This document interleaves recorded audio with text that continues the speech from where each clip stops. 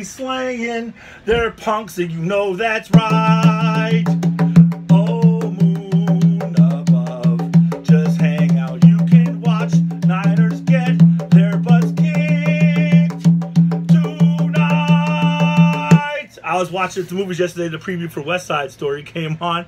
And I'm like, it's being redone by Steven Spielberg, and I hope it's not too big for Steven Spielberg. I'm not sure any movie's too big for Steven Spielberg, but this was a powerhouse.